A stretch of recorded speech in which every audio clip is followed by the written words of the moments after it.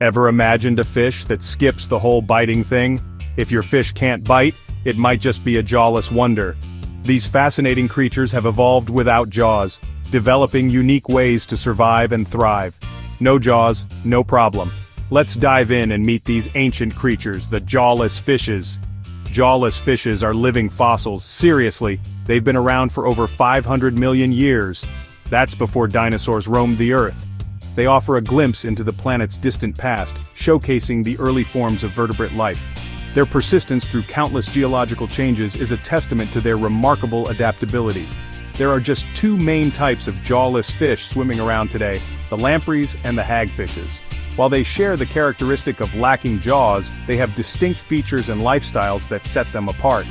Lampreys, with their distinctive oral discs, look like underwater vampires using a sucker mouth filled with teeth to attach to other fish. They latch onto their prey, feeding on blood and body fluids.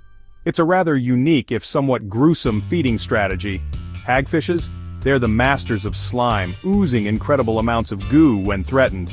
This defensive mechanism helps them deter predators and escape tight situations. They can also tie themselves into knots, which aids in feeding and cleaning.